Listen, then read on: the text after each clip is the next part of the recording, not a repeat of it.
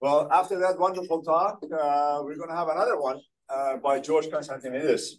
So we are very proud and grateful to Professor George Constantinides for accepting our invitation to the CISDM annual conference celebrating the 50th anniversary of the Black-Merton-Scholes model. Professor Constantinides has been a major figure in shaping modern finance, especially in asset pricing model. His contributions have had significant impacts on so many areas of finance in the past 40 years. His scholarly work has covered the historically observed premium of equity returns over bonds, the value premium, the size premium, the pricing and hedging of options, of course, quite appropriate, and futures and other derivatives, especially focusing on transaction costs and taxes. He was one of the first people who actually looked at modeling term structure using sort of the modern approach of a stochastic discount factor, and has led to a lot of research in that area. Personally, I benefited enormously from one of his papers on aggregation theorems, and that shaped sort of biennial research and publications in the area of finance. He's a former president of American Finance Association and of the Society of Financial Studies. George Constantinides is a research associate of National Bureau of Economic Research. He serves as a director and trustee of the Dimensional Fund Advisors, Family Funds and Trusts. Please welcome George Constantinides from University of Chicago. George, as they say, the floor is yours. Thank you, Hossein. I wish I were there to be in the group photo with Bob Merton. What I would do then, I would get the picture signed by Bob Merton, and I would sell it on eBay. No, I'm kidding. Of course, I would never part with that picture with Bob Merton. Anyway, it is a great honor to be invited to participate and contribute to the 50-year celebration of the path-breaking option pricing theory of Fisher-Black, Robert Merton, and Myron Scholes. My focus is on financial intermediation and looking ahead on future challenges.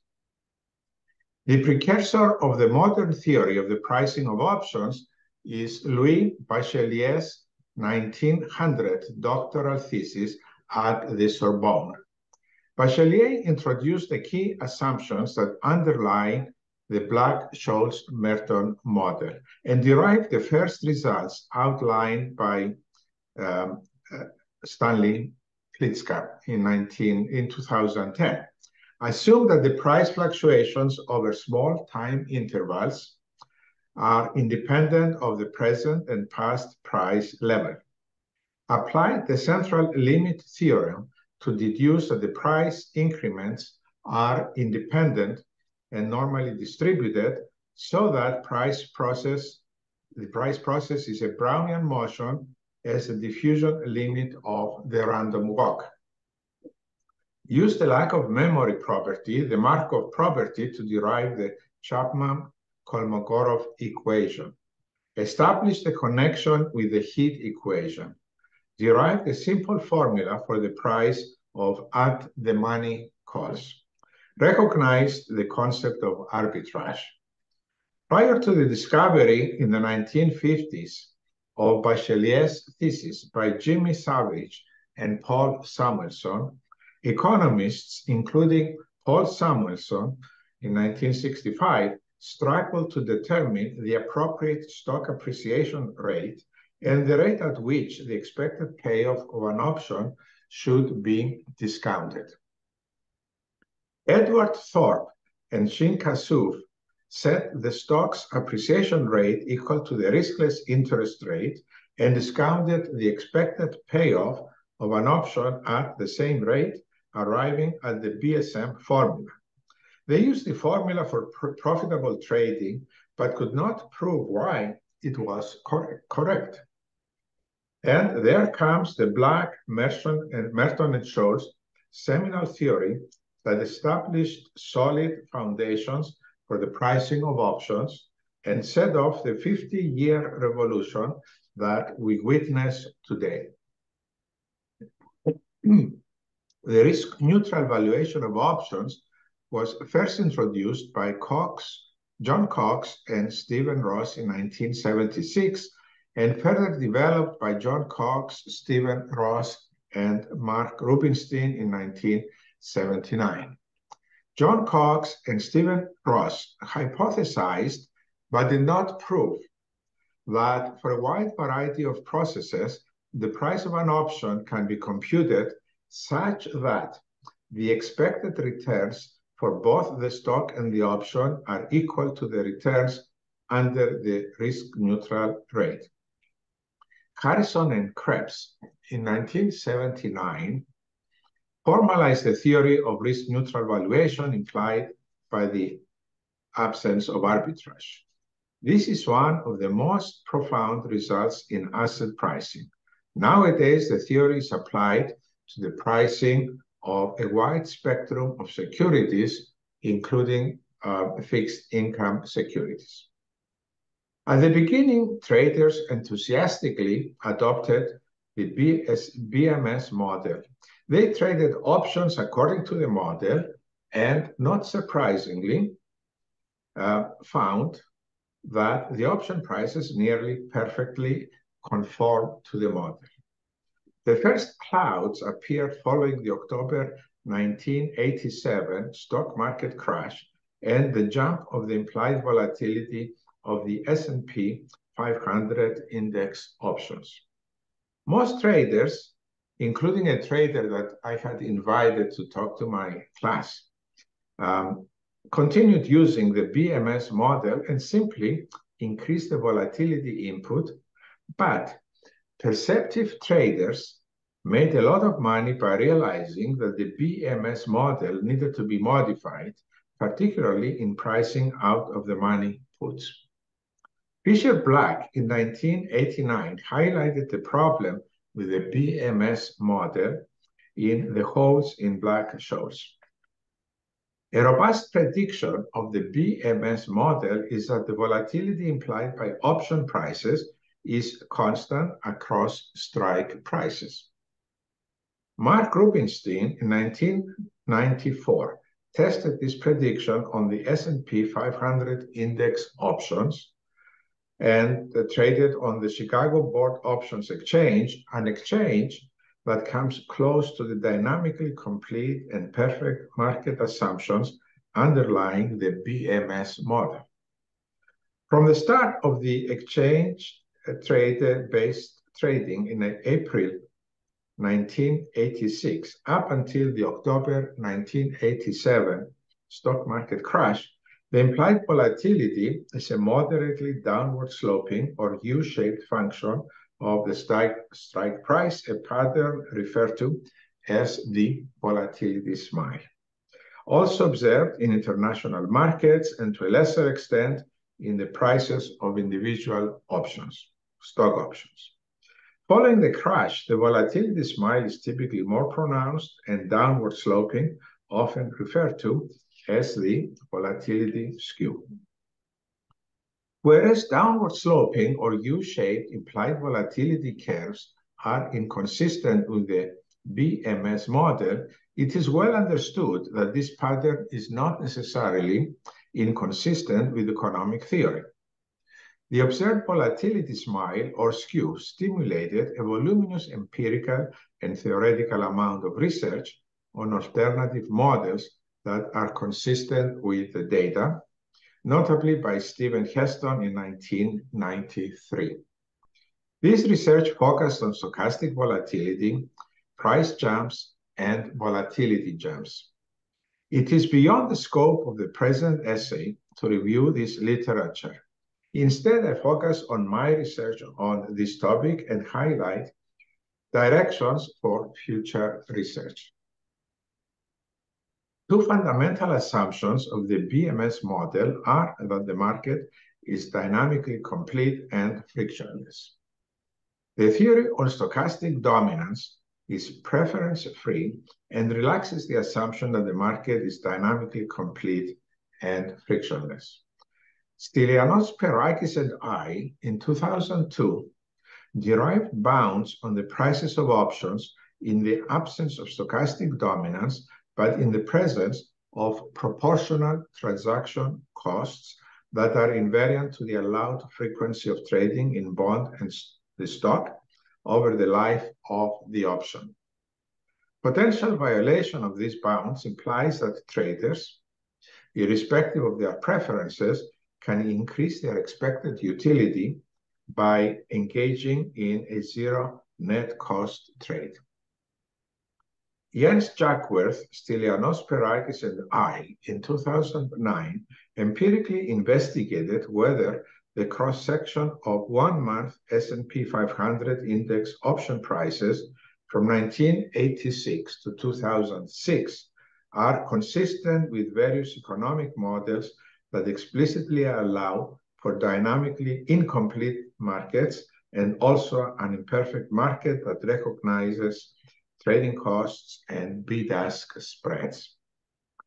They documented widespread violations of stochastic dominance, even with generous transaction costs in trading the index and the options. They allowed the volatility of the index return to be state-dependent and employed the estimated conditional volatility. Even though pre-crash option prices conform to the BMS model reasonably well, once the constant volatility input to the BSM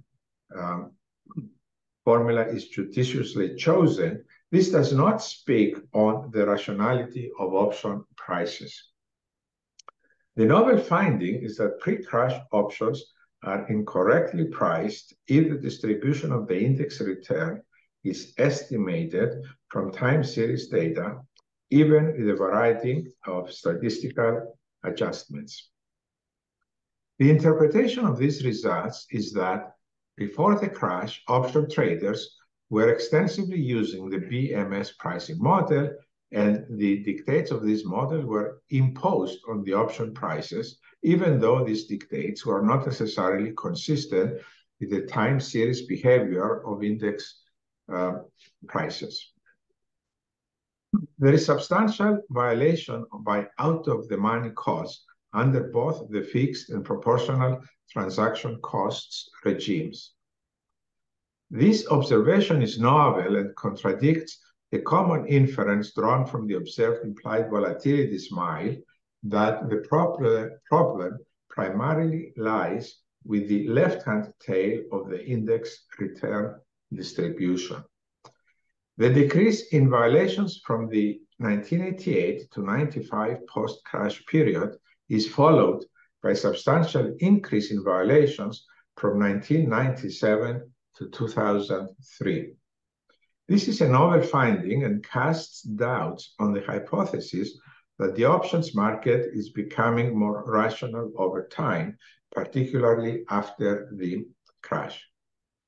Mikhail Cherwonko, Jens Jackworth, Stylianos Perakis, and I, in 2011, confirmed these results with out-of-sample tests on options on the S&P index futures. Jens Jackworth, Alexei Savov, and I, in 2013, suggested that the three Fama-French factors and related factors used to adjust stock returns for risk may not capture factors appropriate for adjusting option returns. They created three factors from the S&P 500 index options that capture stochastic volatility, price jumps, and volatility jumps. They did not reject the hypothesis that any of these factors, combined with the market factor, explains index option returns, except for the returns on short-dated out-of-the-money puts. However, the combination of the volatility jump factor and the liquidity factor by Lubos Pastor and Robert Stambaum explains away the abnormal returns of all option portfolios, including the returns of short-dated out-of-the-money puts. Even though the liquidity factor was designed to address stock returns, it is remarkable that it plays a major role in explaining option returns as well. I further address the importance of liquidity and intermediary asset pricing shortly. Michael Cherwonko, Stylianos Perakis, and I, in 2020, upset the above resolution of abnormal returns. They reported that portfolios of the S&P 500 index, bonds, and index options dominate portfolios without index options. The portfolios with options include primarily short calls and are particularly profitable when maturity is short and volatility is high. Similar results obtained for the DAX and CAC index options. Neither price factors nor a non-monotonic stochastic discount factor explains these results. David Bates emphasized that price factors cannot fully capture, much less explain, the empirical properties of option prices, and concluded that there is a need for a new approach to pricing derivatives that focuses on the financial intermediation of the underlying risks by option market traders. And that was a very wise early insight by David Bates. A substantial amount of economic research focuses on financial intermediation and the capital constraints of intermediaries. A leading example is Xinguo He and Arvind Krishnamurthy's 2013 paper, who pointed out that traditional approaches to asset pricing ignore intermediation by assuming that intermediaries' actions reflect the preferences of their client investors.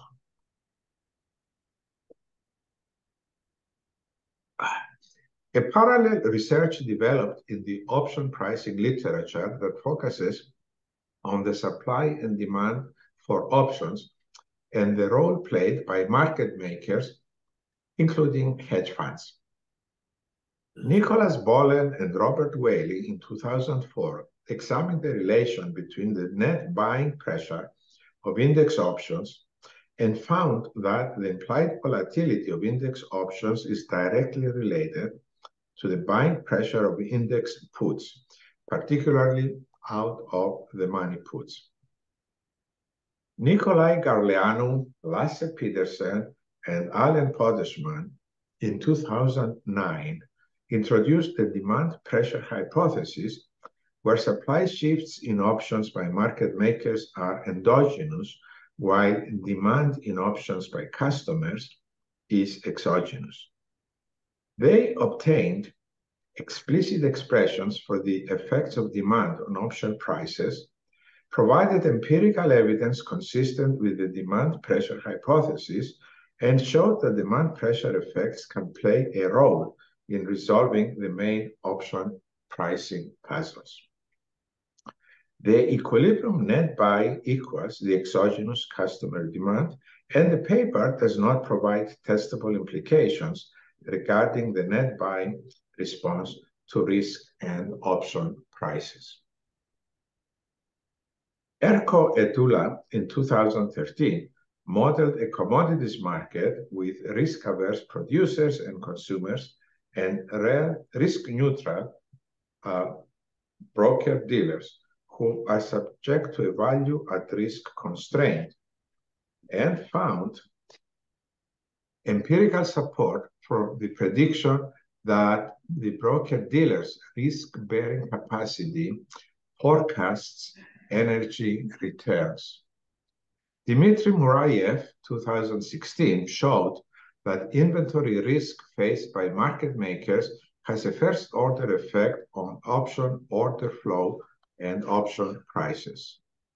Hui Chen, Scott Jocelyn, and Sophie Ni proxied the variation of the financial intermediaries constraint with the net buy of deep out-of-the-money puts, and showed that this measure explains the variance risk premium embedded in puts and predicts the future excess returns of a variety of assets. Matthew Fournier and Chris Jacobs in 2020 modeled a market maker with limited capital and found that most of the variance risk premium for index options is due to inventory risk. Lei Lian and I, in 2021, modeled the endogenous demand shifts by customers in addition to the endogenous supply shifts by market makers in the market for S&P 500 put options. Therefore, they provided testable implications regarding the net buy response to risk and option prices, implications that are empirically verified. They modeled the supply of at-the-money and out-of-the-money S&P 500 index put options by risk-averse market makers and their demand by risk-averse customers who hold the index and the risk-free asset and buy puts as downside risk protection. In equilibrium, market makers are net sellers and customers are net buyers of index puts.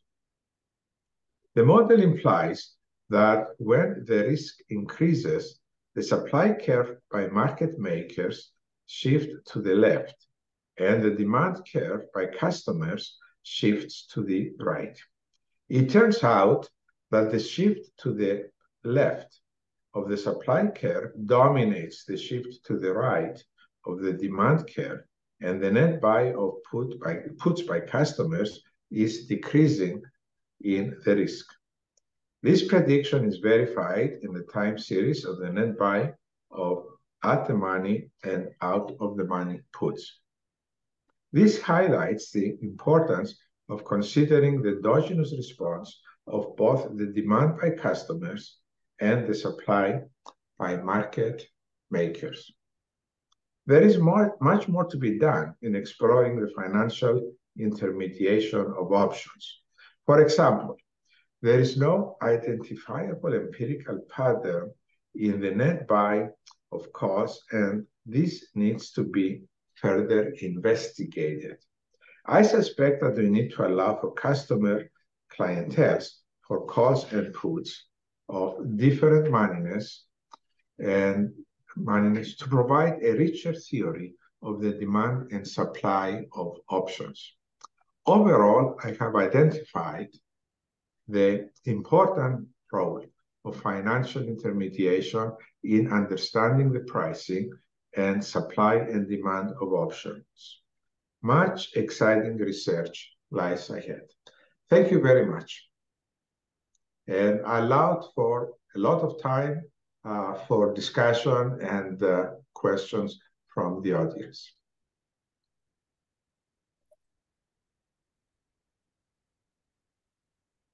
Thank you very much, Professor Constantinides. I'm going to see if there are any questions from the audience. Yes. Can you hear me, George? I can hear you, yes. Yeah. Yeah, so I want to ask, there's a lot of research done on valuation of options and all that, and you pointed to some papers on returns on options, and that pharma and French factors cannot really capture that. So yes. Where is that research stream going? Because I'm very interested in that research stream. There's 20, in market value, there's about 20 trillion at least of derivatives in the world. If you look at 100 trillion bonds, 80 trillion stocks, whatever. So it's a sizable amount, and we need to understand returns. And so I don't know your thoughts on that, where that research is heading. Returns on derivatives, not just valuation and hedging. I did not, your voice was breaking, so based on what I understood, you're asking what can explain the returns on options? Yeah, the 3-factor and the 5-factor pharma-French models were designed to address the cross-section of equity returns. So they do not do much of anything in explaining the cross-section of option returns. And by that, I mean the most highly traded S&P 500 index options by cross-section means looking at different moneyness for calls, for puts, and also for different a range of maturities. So we found that one has to introduce a different set of factors in addressing this cross-section. And as I mentioned earlier, the three factors that are very important is the volatility, the jump, and the volatility jump factors, and explain almost everything except for the short-dated out of the money puts, something for which, surprisingly, we need the Pastor and Stambaugh liquidity factor. I'm not sure if I addressed your question. Please speak closer to the microphone. So, as a follow-up on that, I want to ask these three factors that explain option returns. Yes. How into explaining stock returns? For example, Pharma French do such a good job. Can they beat Pharma French factors in explaining stocks as well? I mean, at the end of the day, stocks are also like options or corporations. So is there something we found that is better than Pharma French by looking into factors for options? Yeah, well, the under perfect markets, the surprising result is, first of all, the same set of factors that explains stock returns should explain option returns based on the complete markets assumption and the assumptions of the Black-Merton-Scholes. But you find that they are not. The Pharma French factors do not explain much of anything relating to the cross-section of the option returns, and the converse is true also. The three option important factors do not explain much of anything about the stocks. And that leads me to think that the segmentation of this is due to what I talked about, the supply and demand of options, which is different because they're intermediated through market makers, and the forces and the considerations of these market makers do not affect the equities market. So in that sense, that's another argument in favor of looking carefully at how these stocks are traded versus how options are traded, and the considerations are different in affecting the trading of options than the trading of stocks. That's why the factors of the one market do not relate to the factors of the other market. Thank you. Thank you. Any questions? I have one. So I think you mentioned that the impact of intermediaries and on pricing of options. Been a few research about what has happened since global financial crisis. That, for example, covered interest parity does not seems to be holding as well as before that, or pricing of interest swaps are being affected by that because of the capital requirements of banks. What is the research in that area in affecting option prices? Are we seeing deviations from perhaps for more illiquid options? Are there any evidence that capital requirements and so on has affected option prices? Well, I can only speak about index options, which is a very, very liquid market, unlike the stock options, for which the depth is not large, and those are more illiquid. So I did not study the effect of swaps, but I would expect that again the swap desks are the intermediaries in that market, and that's different than the intermediaries, the market makers in the options market. So I would expect that the swap market would be affected by a different set of considerations than the option markets. It would be nice to have a universal theory of market makers, but I don't think that's possible because those are very different markets by very different players, and I don't see a unified theory of market makers and dealers. But something even more surprising, the patterns we identified in the trading of at the money and out of the money puts, just to repeat, is where the risk is higher. So there is higher demand for puts for protection, but lower supply by market makers, which are also risk averse. And that is implied by the theory, and it's also found in the data. You would expect something corresponding to apply for calls, but we did not find any clean pattern in the data that we studied supplied by the CBOE. So I think that's very dependable data. We did not find any corresponding pattern for calls. So my suspicion is that sort of the clientele in put options may be different than the clientele in call options. That's why it does not seem that we can merge those two markets. All right. Any other thoughts or questions? All right. Well, oh, Sanjay's going again. Well, so if there's so much market segmentation between bonds and stocks, between calls and puts, between options and stocks, then should we not investigate a little bit more? Are there like huge short ratios available if you can somehow combine? Because options at the end of the day are derivatives of equities. And if there's so much market segmentation, then maybe you can produce some huge Sharpe ratios by some trading of options and underlying stocks. The factors are different. So is there some work? I know in finance research, we don't like to do so much, but there could be some great money-making opportunities with so much market segmentation. I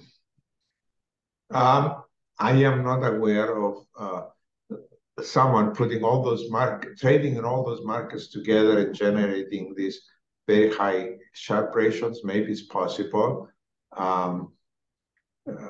We have to also look at the trading costs and the problems associated with trading simultaneously on different platforms. I mean, there was one area that I'm aware of. If you buy very short-dated, short maturity options, you almost always lose a lot of money. And if you write very short-dated, short maturity options, even call options, which was not the case. And call options, actually, you should never lose so much money on call options because due to risk aversion, that should not happen. So already there is some evidence that there is a lot of money that can be made. And some people do that. They just keep writing options, short-dated, short maturity options. Yeah. I mean, there are these things that that I have not been able to explain, and I'm not aware of an explanation for them. And I think we only scratched the surface of intermediation, and I think that's where the answers should lie. As David Bates said very wisely, just introducing more factors, making the time series process of the index sort of adding more features to it. I don't think that's going to do it. I think we found what matters, and that's the stochastic volatility, and the jumps are important, and volatility jumps are important. But at the end of the day, I think we reached the limit of how much that complete markets, frictionless theory can explain things. And we need to look more into the details of how things are traded, starting with who are the intermediaries in these markets. So I'm glad that sort of generates a lot of interest. I think we should all follow more David Bates' great insight and look in more detail at exactly how these options and swaps and everything else are traded, and who are the intermediaries and how do they act. Yes, I'll just say this one last thing, and then I'll turn it over to Hussein. So we typically teach that whole market portfolio, whether it's S&P 500 or a world index. But if there's so much segmentation in the market and so much market incompleteness, then possibly you've got better portfolios than the market portfolio, which has, like, you could hold some treasury bonds and some call options, for example. Or you could mix and match certain things with derivatives and equities. And my feeling is that would produce much better shock ratios than just to go S&P 500. Well, yes. I mean, my research with Perakis and Chewonko, we pointed out that to a trader that trades only in treasury bills and the market or the S&P 500 index, if we allow for the trading of options, adding a zero-cost portfolio that includes options can dominate the old portfolio. So produces a very high Sharpe ratio. So that's possible, yes. And I think it is still an open area. And the only thing I try to achieve with this in my talk is to sort of make a call for more interest in exactly how these financial instruments are traded, paying very great attention to the intermediation process. And I think there's a lot we don't understand. As I said, even with the highly liquid calls on the S&P 500, if you try to look for patterns of who trades, market makers, large traders, small traders, I could not detect a consistent pattern. And what pattern I could see would sort of change over time. So there is much more to understand, but I do not in that respect. And the fact that there seems to be some segmentation between calls and puts, that's kind of very puzzling and challenging. We do not even need a specific model. We are talking about something that should obey the put-call parity, and there are small violations there as well. That means we have the next 50 years of option pricing. That'll be as exciting. I'll turn it back to Hussein. All right. Well, thank you very much, Prof. George Constantinides. Lots of important thoughts about the future and where we have come from. Again, thank you so much for taking time and accepting our invitation. Thank you for giving me this opportunity, and I enjoyed your questions and comments.